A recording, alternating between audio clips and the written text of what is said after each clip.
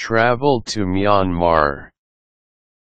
Myanmar, Burma, an enigma to most of the world, but a rare treat for experienced travelers with a sense of adventure.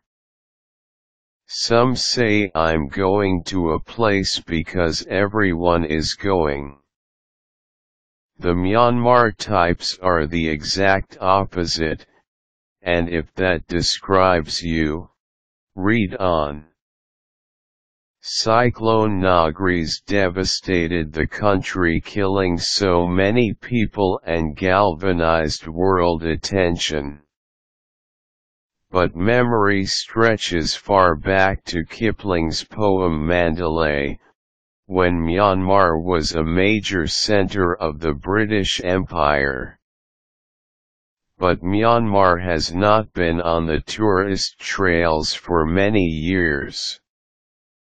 With sanctions against the ruling military junta, tourism has been spotty. It is not an easy place. Think Thailand in 1970. You have to use cash, which is a hassle. But your adventure will bring you to the field of jars, pagodas, temples, stupas and monasteries full of worshippers still practicing most of their age-old traditional ceremonies. Step 1: Get a visa. You can easily get a visa in Myanmar embassies all over the world.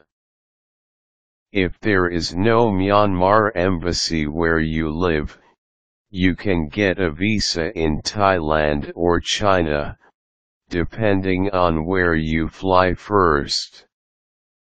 A travel agent can easily arrange this for you in Bangkok.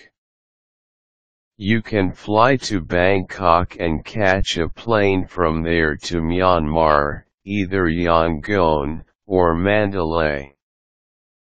You can also go to China and travel by road going through the Burma Road of the World War II.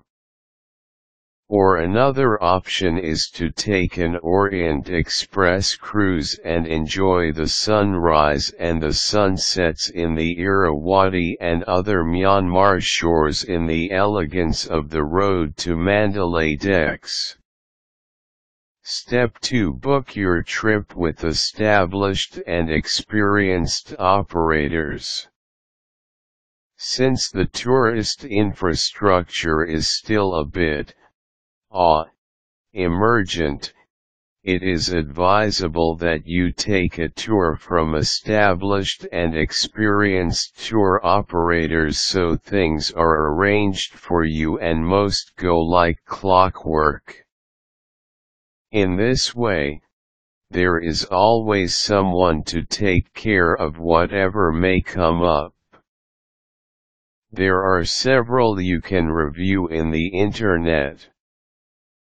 You can also make choices within those tours, such as hotels or other arrangements. As an example, you can ask them to have your own car and guide so you have the flexibility of visiting only the places you choose and at more convenient times, as you don't have to wait for anyone. If you don't want to book with tour operators, fly to Yangon or Mandalay. Book a hotel in any of these places and make your arrangement once you are there and have better information. You can get a car and, often, your driver may be a good guide, too. Your hotel can also help in this arrangement. Step 3: Stay at the Strand in Yangon. Built in 1901, it is centrally located so it is easy to go around from there. If this is too much for your budget, at least have a drink in the bar. The hotel has been refurbished in the 1920s theme, and the hotel somehow reminds you of the country's old colonial past. The hotel is not the only reminder. All over Yangon, you will see buildings and houses that are vivid reminders of history. The lakes in Yangon also give it mystery and stillness that you surely don't anymore feel in most big cities. Step 4: Experience Theravada Buddhism. Life in Myanmar is strongly centered around Buddhism. In Yangon, visit the Shwedagon Pagoda, the most important holy site in the country. Don't just go around the pagoda and leave. Stay longer and watch the locals do their worship. In some cases, you will see volunteers with their brooms and big smiles. These folks happen to be born on that day of the week, so they come to worship and clean the temples. Make sure you know the day of the week you were born so you can worship accordingly. Watch the processions of locals offering gifts to the temple. Go to Bagan, where thousands of shrines, mostly constructed before the 13th century, fill the skyline. The Buddhists believe that constructing these holy places will bring them nirvana faster. Step 5: Go shopping. Myanmar has a tradition of crafting beautiful things. In Yangon, visit the Bogyoke Aung San Market. Situated in the heart of Yangon, this market houses around 2,000 shops where you can buy folk dolls, coconut masks, gold leaf and gold embroidery, precious stones such as rubies, sapphires, and jade, Kalaga embroidered tapestries, lacquerware, leather crafts, stone and wood carvings, silverware, tribal handicrafts such as the Shan-style shoulder bags, traditional puppets, hand-woven fabrics, antique furniture. For the jewelry enthusiasts, this place is heaven. Go to the ones authorized by the government, as they will issue you an official receipt required for export.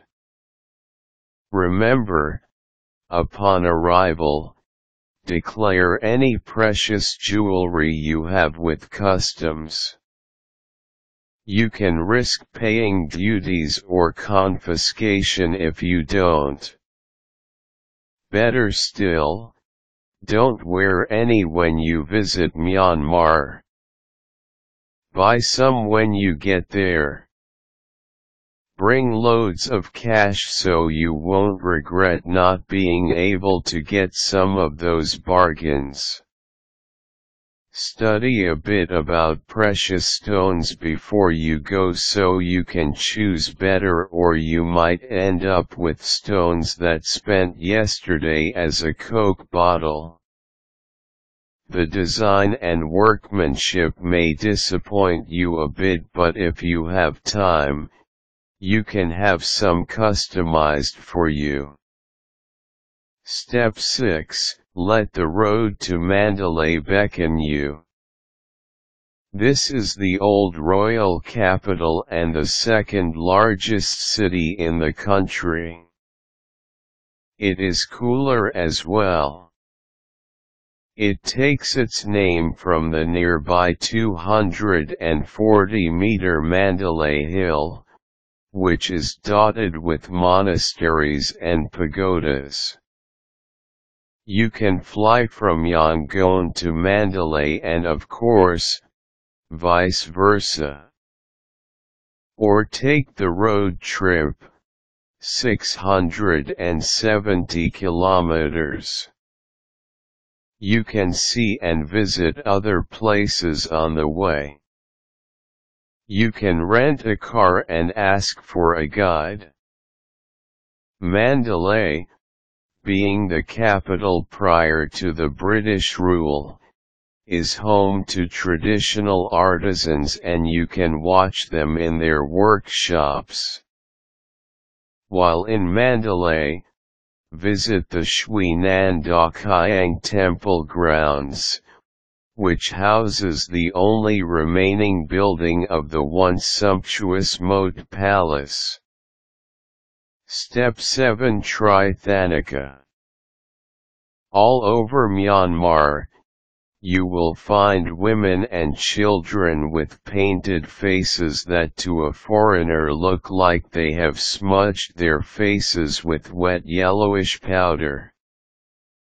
Thanaka is a bark paste that the locals use for protection from the sun and for clear and smooth complexion. They sell these in cosmetic jars and you can paint yourself like a clown and still look normal. Thanaka may be effective as it is said that in the distant past, Myanmar women were highly sought after as brides. Step 8. Wear a lungi. Lungis are sarongs tucked at the waist. It somehow makes you less of a foreigner when you try a local custom and they are much cooler than trousers. Step 9. Attend festivals. These festivals bring you zats, a variety of dance, song, short and long plays and anyines in which jokers caricature current situations. Watch regular performances of Pui, an excellent example of local folk theatre. Nat Pui pays homage to the spirit world and Yokte Pui uses puppets up to a meter high. You will not only enjoy watching the expertise of the local puppeteers but gain respect for their talent and support traditions that we will all be the poorer for if they are lost.